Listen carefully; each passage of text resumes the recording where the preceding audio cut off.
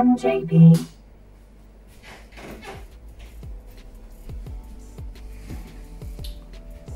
So,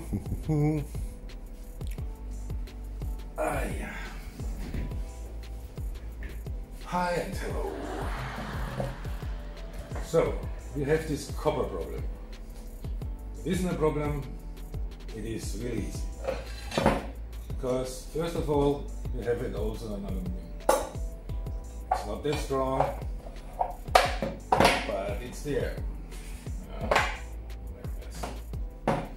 So, copper, Jesus guys, what you don't understand, this is breaking force. Actually, the name is Repelient force. So easy. Because if you see on this pipe, all the shit stops here. So, the stopping curve, if they have a graph, so when this is the electromagnetic force, and this is the repellant force.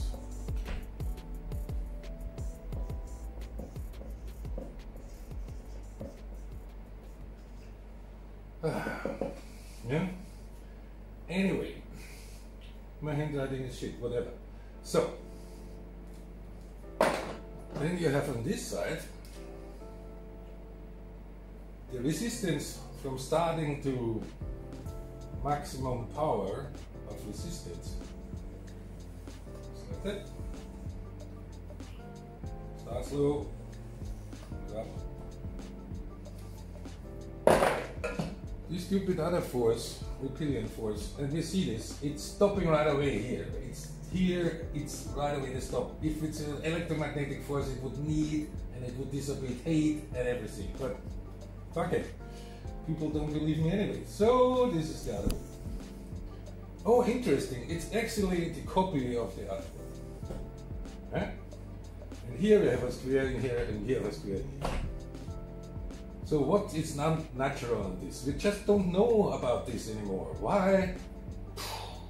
Shoot you in the head for that. But the thing is, the force is there and we can use it. And the easiest way to use it on the beginning is to make a fucking brake. Right? So the disc, and to put the magnet on it. Oh yeah, then the magnet will get kaput. It will destroy itself. Yeah, funny it is. When this is spinning, you can't put the magnet on it. No fucking way. I mean, I have to watch this on the video what this was, because that was... What the fuck was it? I mean, this is running, or what?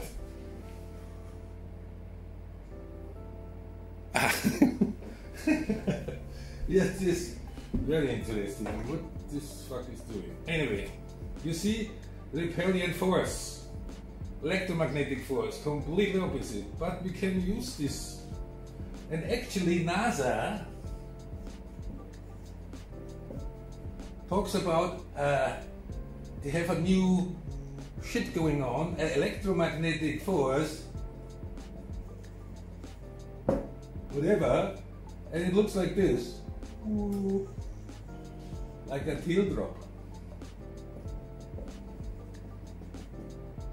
And that's how they shoot to the space then. I mean, it's the theoretic concept, sorry, it's just, you know, yeah, enough to get, you know, to go to Sweden and say, look at me. Anyway, whatever. This is the stupidest way to use this force, by the way. But, you know, NASA, it's, they're just deceiving us. Anyway, it's fucking there, we can use it. The first step will be the brakes, but you can make clutches and what you can make with that, it's so funny. Because there is aluminum, you have copper, and you have a third thing. And I don't even say what it is. But it's on the third one, it's the strongest force, repelient force. And you know, this is electrical connecting, this one is electrical, but the third one, nearly not. So, you know, with the electromagnetic shit what they're talking about, I don't even mention their fucking name, it don't work. So, sorry. New law, Repelient force by Michael Pucher. It's not from me, I just found it again. Found it in 2024. I found it a long time ago, but anyway, it's there, we can use it.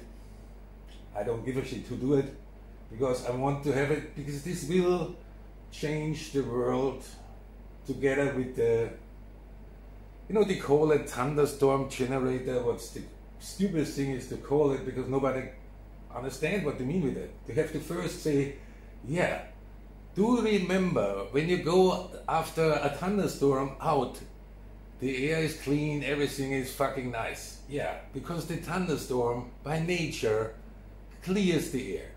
So when you get the exhaust, you have the heat and, you know, vibrations.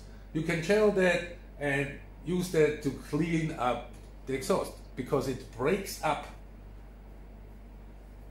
There's plasmoids, they're imploding itself, and therefore they're going through the loop, and through the loop can only be clear stuff, you know, pure stuff. So you get pure oxygen, you get pure whatever. So, but when you make this thunderstorm generator to the real one, what it can be, and I know how, it's really easy actually, because they forgot about something, what's happening in a thunderstorm. So, I don't know, lightning for instance, stupid fucks. So anyway, when you put some lightnings in there, it's even better, because then it will split up also water vapor in two things. What it be? O2 and what other, yeah, whatever. I don't know, but could it be that we can run actually the engine with the water and clear this little bit out, because there's some oil in there, whatever, you let it through the system. So actually the engine will make the air cleaner as it is. So what the fuck? We have two things. We have now braking without, you know, the pads you never have to change. You have clutches, you have everything in the car, but it pollutes, it will change with that. And then you have clear air, because the engine will be changed. But that's the first step. We're using the stuff we have for the first step. We have engines, we have this and that in the whole world. So we don't have to, you know, oh, that's the new thing and everybody have to do the new thing. No, we can use the old stuff. We just have to adjust it. That's the way to go, stupids. And then second step is free. But I can't tell this because it's already, oh, it's impossible. But the first step is already free energy, you stupid fucks. And, sorry, I give up on the public, because, sorry, you don't get it. So, fuck you.